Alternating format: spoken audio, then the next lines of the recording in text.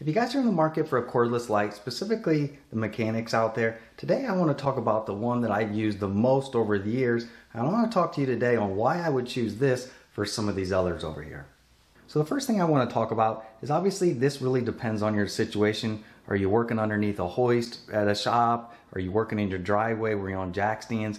There's different time and place for all of these lights, and I do use a lot of them on occasion. But this guy right here, specifically this Bosch light over here, this is the one that I've used the most specifically when I'm working on vehicles. I don't know if you guys have saw in my other videos out there where whether I'm doing a power steering rack or doing other jobs on brakes, etc. there, you probably saw this little guy tucked up in corners, sits off the side of control arms, etc. there. It's a very convenient light. However, this has been out for many years.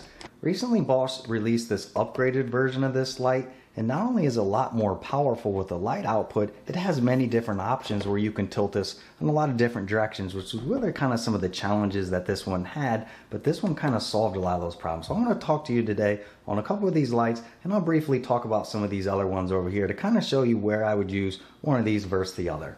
So real quick, I'll walk through just a couple of the specs on this older one I have here. This is model 420B. It retails roughly around $59, and I've saw it on sale regularly as a bare tool around $40.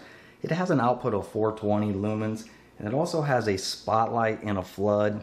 And what you can do is you can adjust it here. That is the one thing on this, that really doesn't work that great, so I've never really used that over the years.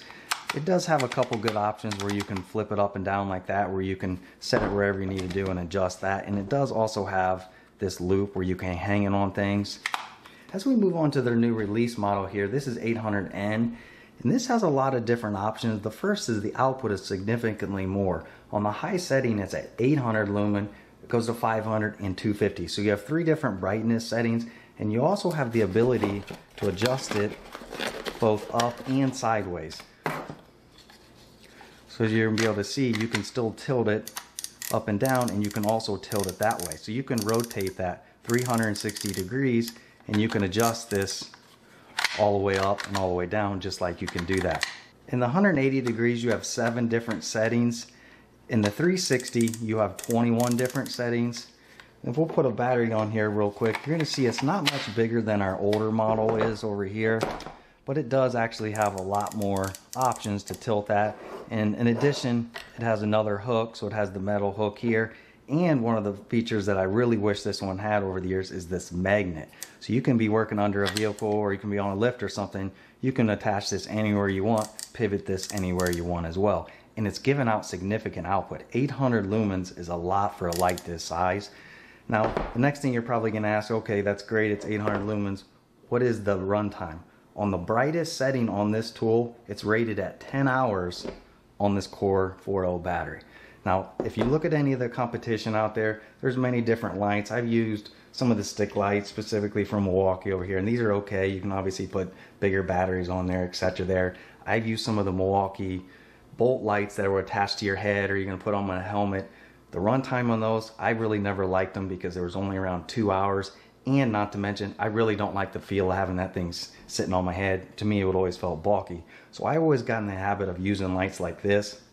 With that said, why I've always used these lights versus some of the stick lights, if you're working in your driveway, now this is really, again, like I mentioned it before, it depends on where you're working. If you're under a hoist, something like this, it's fine because you have feet from the floor all the way to the vehicle that you could hold it and adjust it anywhere.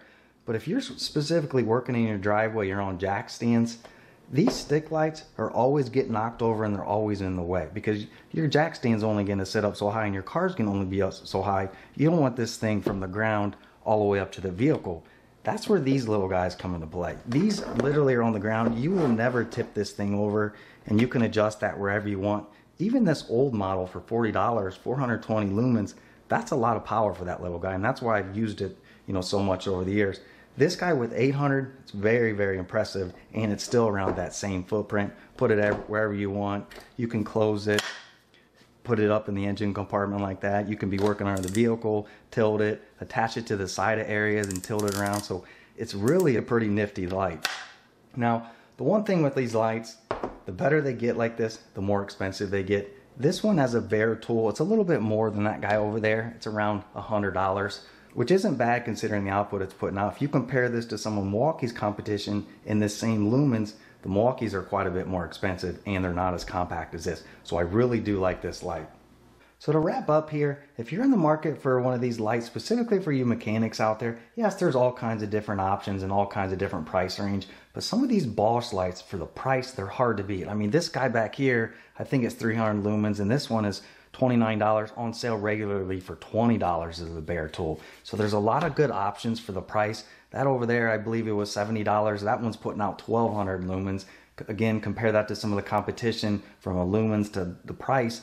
These are hard to beat and they have really good runtime with some of these core batteries. So if you're in the market for one of these, check out some of these Bosch lights. You don't have to get this more expensive one. This guy over here has been on sale ever since this one's been released. He's still a good option. Even at $40 over there, I have no problems buying another one of them. Yes, I do like the more options this has, but it's a little bit more cost. So hopefully this helped you out. If you're interested, I'll do a separate follow-up video where I'll go through all of these lights and I'll tell you a time and place on where I would use one versus the other. You know, specifically even this mechanic one I have back here, this Milwaukee that goes under the hood. I do like it, but you know, there are limitations to that as well. So if you're interested in getting an idea of where I would use one of these versus the other, I'll do a follow-up video where I'll talk about every single one of these lights and where I would say, if you're in that specific task or that job, where I would use each one of these individual lights. So hopefully this helped you out if you guys are in the market for one of these. If it did, please give me the thumbs up. If you're interested in more content like this, please hit that subscribe. But again, I hope this helped you out and thanks for watching.